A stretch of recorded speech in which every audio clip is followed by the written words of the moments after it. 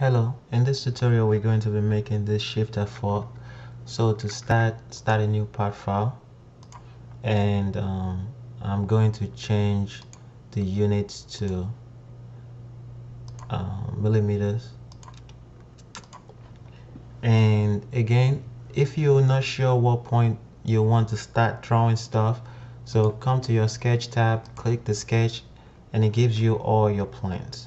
So looking at this, we're going to start with this base, so that means we are going to start on the top plane. And once we are on the top plane, we want to draw a corner rectangle, something like this, and add our dimension. This is 32 and this is 51. And once we have that feature, extrude up, and it is going to be 16, and click OK. So next, what we want to do is we want to draw our next sketch on this back face.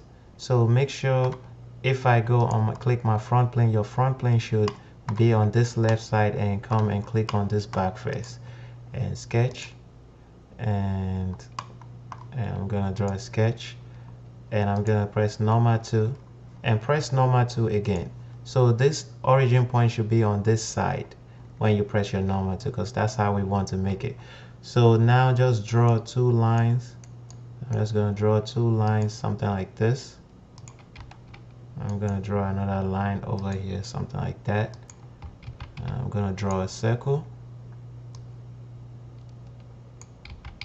and my circle is going to be before we even add a radius to it, let's add a dimension. So from here to this edge is going to be 63. So we're gonna add our equation 63.50 plus 63.35 divided by 2. So that's where that's going to be, and we are going to add another dimension from that point to the base, which is going to be 127, and it is somewhere up there.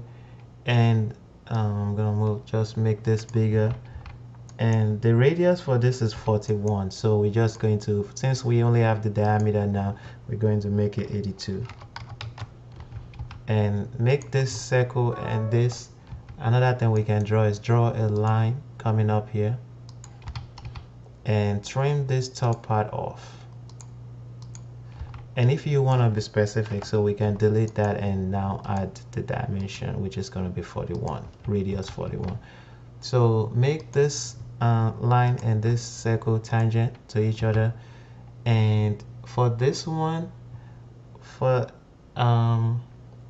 we need to add this dimension. So from the center point to the top is 9. So this line to the center of this is 9. So once that's fully defined, I believe this, so there is 2 things that I'm saying here. You can either draw this way.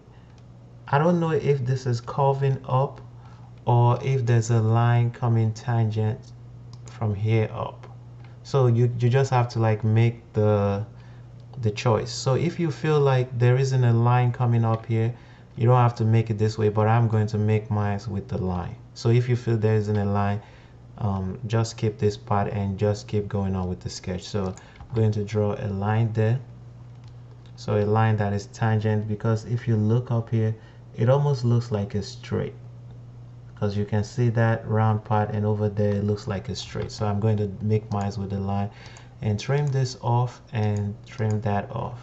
So I have something like this. Okay, it's getting out of hand. Let me move it over here. So I'm going to extend this to touch that. And over here we are going to do the same thing, draw another line up and trim the excess line. I'm using the trim to closest. Oh no, not that. Trim this line, and for this one I believe this point is coincident with that edge over there. So we have a fully defined sketch. We can add more stuff, so trim this part out, and I'm just going to make this line a construction line because I don't need it. And we are going to draw another circle, and the radius for this circle, and trim it off here, trim it off, and the radius is going to be 29, I believe. The radius is right here, yes, 29. So 29.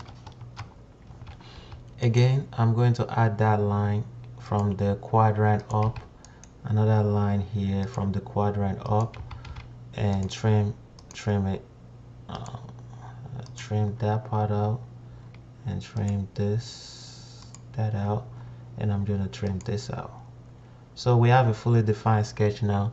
So all we're going to do is go to our feature, extrude.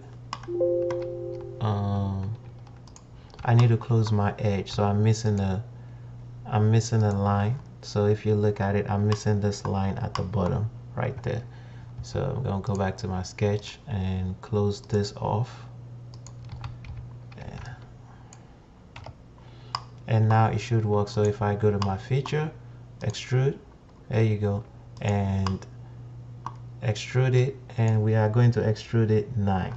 It is 9, so 9 millimeter, and click OK. So once we have that, go number 2, and now we can click on this face first, sketch, and I'm going to change my image quality again because I can feel it slowing down. Okay, so now draw 2 lines, something like this, and draw another line going this way, and click this point and this arc and make it concentric, and press this line and this line and make it a construction line. Add your angle, which is 30,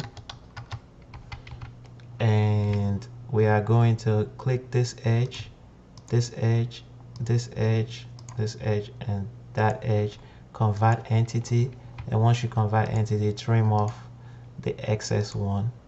So we're going to trim off this and that and this. So now we can draw another line from this point here and just make this 2 line collinear. So it's still the same thing, and make that one a construction line. All you need is just feature over here. So once you have your feature, go to feature, extrude. It is going to be 1.5 in one direction, and in direction 2 we're going to be extruding it 10.5. It is right here. It is 1.5 in this direction and 1.5 over there. Since this is 9 and we're extruding it from here, that's why it is 10.5, and click OK. Good. So we're going to click this face, sketch, and we are going to do the same thing on this side. So draw 2 lines and add your dimension, which is 30. Click this point and this line and make it concentric. Please excuse my phone. And once you have that, then make this line a construction line. And again, we are going to just extend this out a little bit, and click this line, those edge, convert entities, and now draw a line coming down from here, and make sure that line is a vertical line. And I'm going to trim this off, trim that off, trim this off, and trim this off. And I'm going to draw another line and make sure that line and this is collinear, I have a fully defined sketch, make that a construction line. We have this feature, and I think I didn't trim this off, so make sure you trim that off. So we have this feature, and now we go to extrude, and the overall dimension is 13, so which means if that is 9, this is 2 on this end, and I'm gonna click direction 2, and it is going to be 11. So that is 9 plus 4, which gives us 13. And click OK. Good. So we have that feature. The next thing, we can make our counter ball. So hole wizard, and we are going to select the counter ball and select the position and select this top face. I'm just going to select that, put 2 points there for now, and normal 2 so I see what's going on. And from this edge to that point is going to be 10. From here to here it's going to be 19, and from this point to that edge is going to be 16. And click this point and that point and make them vertical to each other. So once that is done, our point is fully constrained. So we're going to come to the type tab, select the counter ball, and for the small hole it is going to be 10. The larger size hole is going to be 15, and the dimension for it is going to be 6, and it is true all. So we go in true all and click OK.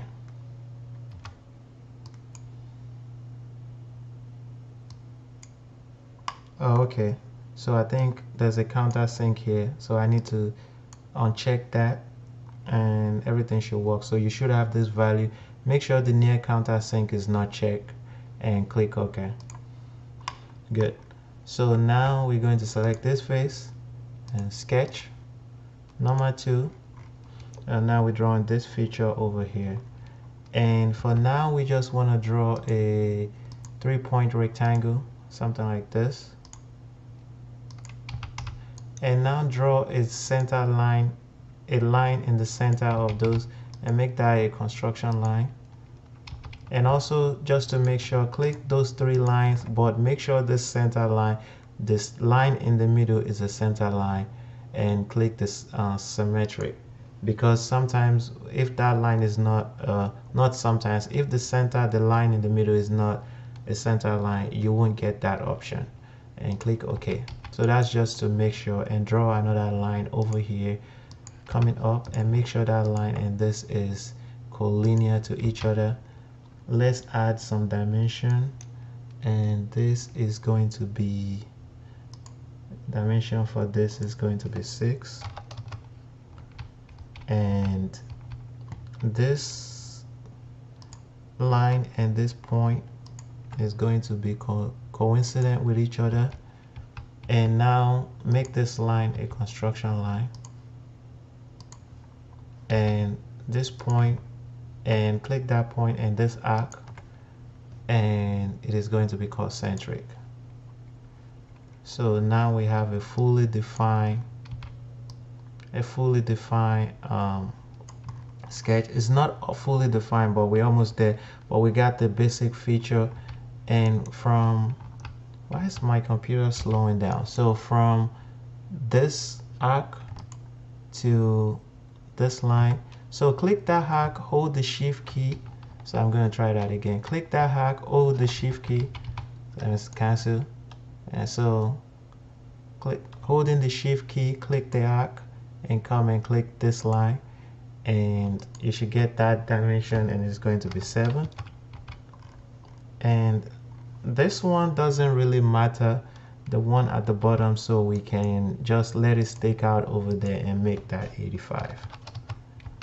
So you should have something like this, and we are going to feature, extrude up to next. So up to surface. So since we don't, we're just going to click this surface and click OK. So the last thing we're going to do is just, now that we have the basic profile, we can just cut that shape in. So click this face and sketch, number 2. So now we are just going to draw something like this. Draw a line coming down and something coming down over here. So we are going to make sure that this point and this line is coincident, and this point and that line, we can pierce it. So I click that point and this line to put it in that corner, and once I have that profile, I'm going to add my dimension, which is from here to this line is 32, and from this point to this line is 9. And now add a line over here just to close your sketch. And once we have the profile, we just go to feature, extrude cut, and we are going to extrude cut in one direction. We can make it 10, and once you make it 10, click this blue line and in this blue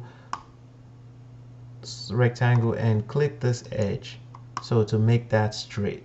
So once you have that, so it should be going there, it adds this arrow making it straight.